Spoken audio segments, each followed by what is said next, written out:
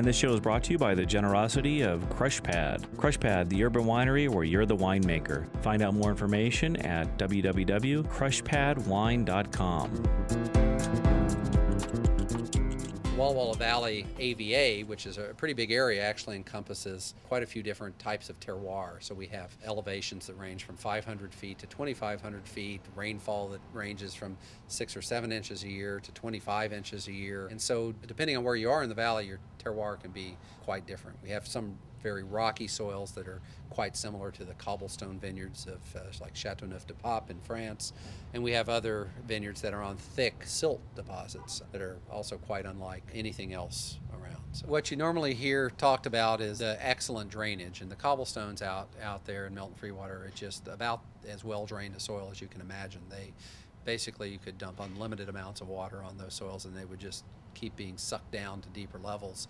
And so it's easy to force the grapes to root very deeply, and it's very easy to control the amount of water that the grapes get from the drip irrigation. And cobbles also, when they're on the surface, they soak up heat during the day and radiate that heat back to the plant at night, so you can effectively increase your accumulation of heat units or growing degree days by heat radiating off from these vines. So, and also the heat is transmitted to deeper levels in the soil more quickly because the conductivity of the basalt cobbles is greater than conductivity of the loess.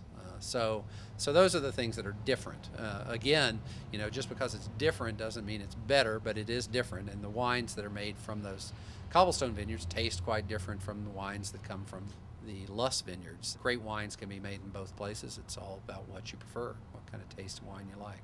Wineries like Cayuse are sourcing their fruit from these cobblestone vineyards that are in a huge alluvial fan where the Walla Walla River exits the Blue Mountains. So an alluvial fan is where a river slows down and deposits a lot of the sediment it's been transporting. And in your Melton-Freewater, Oregon, the Walla Walla River has dumped huge volume of salt cobblestones. That area's traditionally been used for orchards for many, many years, and now those orchards are being bought up quite quickly and turned into vineyards because of the claim that Christophe Baron has got for his wines at Cayuse. Chemically, the soils in those basalts are quite different from the wind-blown silts. So right now we're at one of the lowest parts of the valley. As far as soil type, you still have a lot of this sort of loess that's in on this, but now because of the proximity to the river, you have old riverbed, which is all round stones. All cobbles, yeah.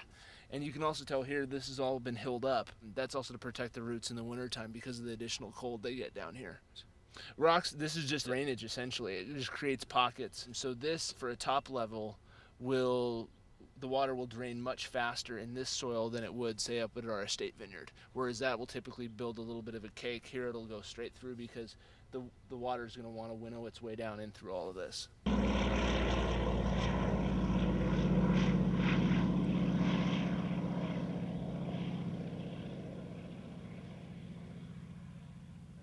So it quits raining in Walla Walla about now.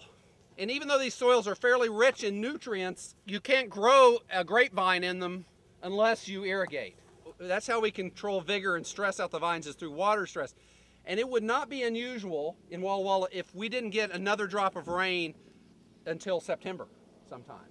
And the whole wheat farming economy out here, we're far enough away from the mountains. The rainfall here is probably something on the order of 10 to 12 inches a year. As we move towards the mountains, it increases dramatically.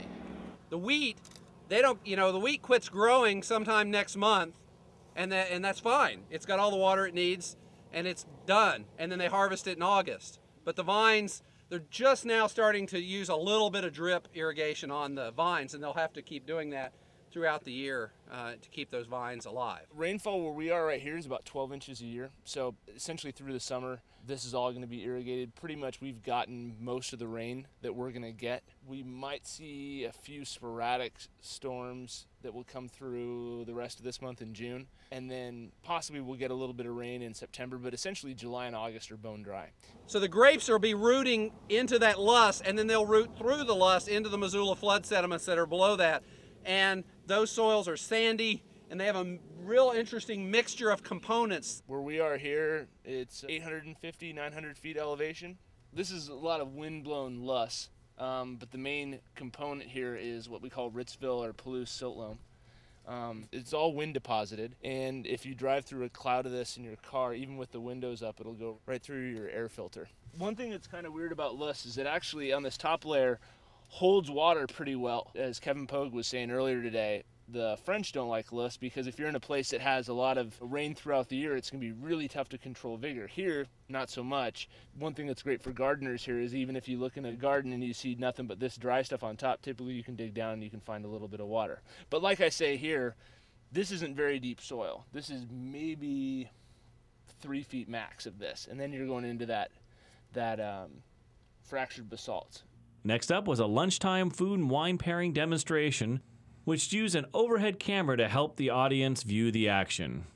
Then we headed over to the Center for Enology and Viticulture for a cheese pairing seminar with, you guessed it, Walla Walla Wines.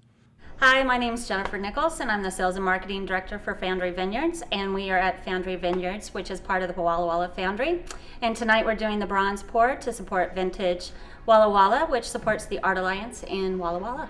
Well, tonight we will have our workers come in and actually pour bronze into our molding for a Frank Boyden cup. It's actually originally made out of ceramics, and we made the mold and we're pouring bronze and silver cups to support the Art Alliance. The Walla Walla Foundry was founded almost 30 years ago, and we do modern contemporary bronze casting. And we currently are also doing resin and polyurethane, silvers, and different materials.